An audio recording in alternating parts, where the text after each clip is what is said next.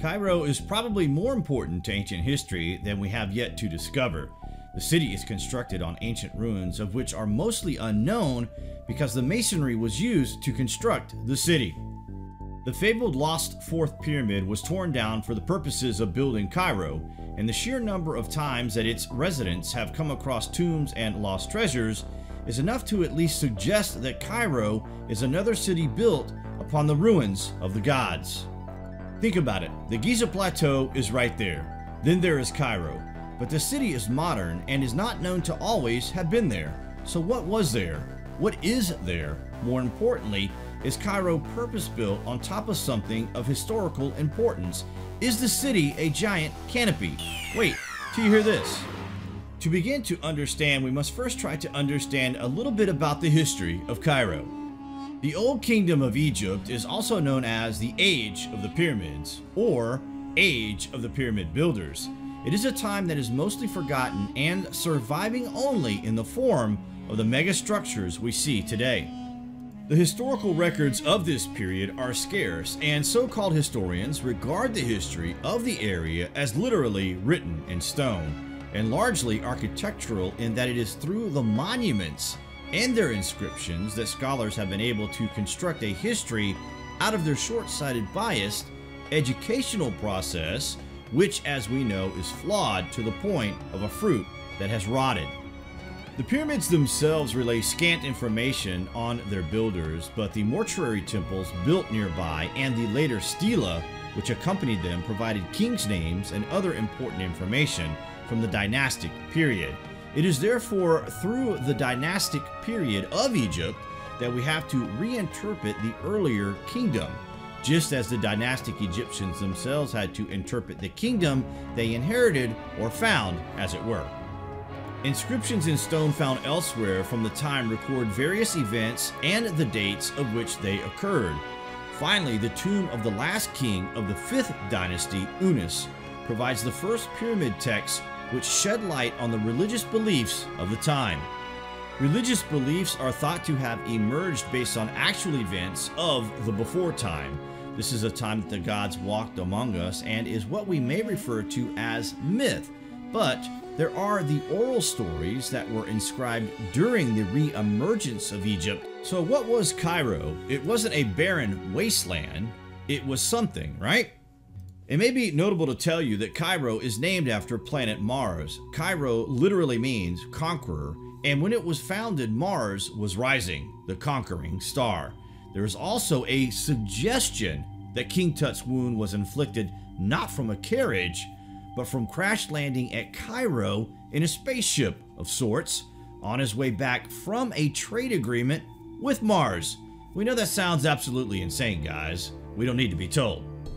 Swiss scientists say they can prove beyond a doubt that the lost city of Atlantis was on Mars, and its astronauts traded with ancient Egypt for thousands of years, suggesting that Egypt was an outpost of the Atlantean Empire. We will link the article below. The origins of present-day Cairo trace back to the Egyptian capital of Memphis, which is believed to have been founded in the early 4th millennium BC, near the head of the Nile Delta, south of the present city. Memphis spread to the north along the east bank of the Nile, and its location has commanded political power ever since. It was there that the Romans constructed their city called Babylon. Muslim Arabs who emerged there from the Arabian Peninsula in 641 later called the site Al-Fustat. When a dissident branch of Muslims known as the Fatimid conquered Egypt in 969, they established their headquarters in the city and called it Al-Kahari, Cairo. In the 12th century, Christian crusaders attacked Cairo, but they were defeated by a Muslim army from Syria led by Saladin, who founded the Ayyubid dynasty in the city. The Mamluk established their capital in the 13th century, and the city became renowned throughout Africa, Asia, and Europe before it declined after the mid-14th century. However, when bubonic plague struck the city, it decimated its population. The Ottomans conquered Cairo in 1517 and ruled there until 1798, when the area was captured during an expedition led by Napoleon of France. Ottoman rule was restored in 1801, but by the middle of the 19th century, Egypt's foreign debt and the weakness of the Ottoman Empire invited greater European influence in Cairo. The viceroy Ismail Pasha, who ruled from 1863 to 1879, built many European-style structures in the city and used the occasion of the opening of the Suez Canal northeast of Cairo in 1869 to showcase the city for the European powers. However, much of the development that took place during this period was funded by foreign loans, which led to an increase in the national debt and left Cairo vulnerable to control by Great Britain. The British effectively ruled Egypt from Cairo from the late 19th century through the period after World War I, when the foreign presence in Cairo began to diminish. Though the pyramids at Giza, Saqqara, and Dashur are located just outside of Cairo, these vast monuments were not temples of modern Cairo. They are the ruins of a much more ancient and advanced culture that had vanished before the modern era began around 5,000 years ago. They were already there. Modern Cairo today, you may be surprised to learn, is the center of a multi-billion-pound smuggling operation. The antiques and artifacts that are being smuggled are coming from Cairo itself. Every few days or so, there are more ancient artifacts found underneath the modern city. This is why we suggest that it is built upon the ruins of a much older city that has vanished into the abyss. It's all hushed up, but every now and again, we see signs of this black trade. When authorities seized a diplomatic pouch at the port in Naples, they weren't expecting to unearth a plot more suited to an Indiana Jones movie.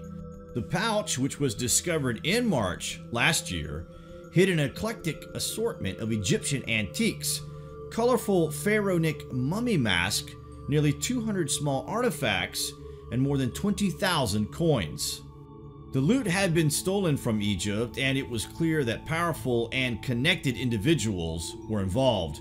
Smuggling of antiques is a trade nearly as old as the artifacts themselves, but for Egypt, the trade has escalated since the Arab Spring, and social media made it easier to access hidden treasures.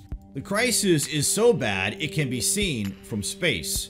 Satellite imagery of archaeology sites before and after they were looted show massive craters in the ground where artifacts have been stolen. And there is big money involved. The US-based Antiquities Coalition has established that since 2015, $30 billion US worth of Egyptian antiquities has been illegally smuggled abroad.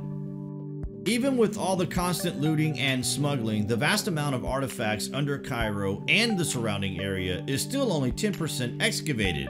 For thousands of years, we have tore and prodded these things, yet there is still 90% hidden under the sand. What does that tell you?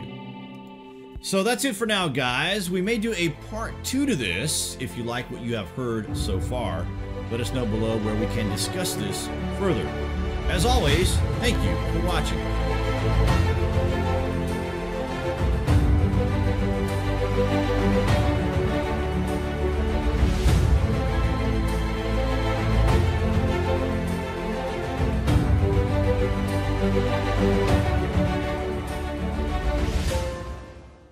This is outside the Cairo Museum, or the Egyptian Museum in Cairo, Egypt, and what you're looking at is a dynastic box, likely a sarcophagus, made out of granite, likely from Aswan, or the eastern desert of Egypt. But this, right next to it, this is a pre-dynastic box. This is older than the other one you just looked at, and the precision of its making is astonishing. You'll notice there are no hieroglyphics on it, and the flatness of the surfaces are something possibly we could do today, but it still would be very difficult in the 21st century. So what you're looking at is an example of something created thousands of years prior to the dynastic Egyptians existing in Egypt, and made by a much more ancient culture that also created structures such as the Great Pyramids on the Giza Plateau, and the Serapeum boxes at Saqqara. Again, with my hand, I can feel an almost perfect curve on the side and here on the top. This had to have been done with lost ancient high technology. And here inside the Cairo Museum are objects in one corner. Unfortunately, this is a little out of focus and not in high definition because technically you're not supposed to film. But what you're going to see here are the marks of a saw, especially right here. You can see it's a flexible saw of some kind, cutting into basalt, which is an extremely hard stone. Lost ancient high technology. We'll repeat everything for you, Joey. They ended the work, and not like the Romans, they didn't cut it into pieces and use it, they left it. It had to be perfect the first time. If not, we discard it and we do it over. And thank God they left it for us. This is the ultimate smoking gun. No contact. Beard, I dropped the mic. As was said in the previous clip by Stephen Mailer, whoever was operating this saw made a mistake. The saw went off course. Very human trait. This is called the schist disc. The label on it actually says Lotus display stand or something, but clearly it's some kind of part of a mechanism of some kind. And in fact, the stone it's made of is not schist. It's much finer and harder. Geologist Susan Moore believes that this is a metamorphosed silt of some kind, and thus is very hard and also very resonant. It clearly once fit on some kind of shaft. And here's a side view going up to a top view. Unfortunately, it was really badly repaired because it was found broken. But originally it would have been technically a very fine product. And here you see that the blades are not tilted one way or the other, so it wouldn't pull or push air or water, which is quite curious. It was found in a cache at the site called Saqqara in the 19th century, I believe.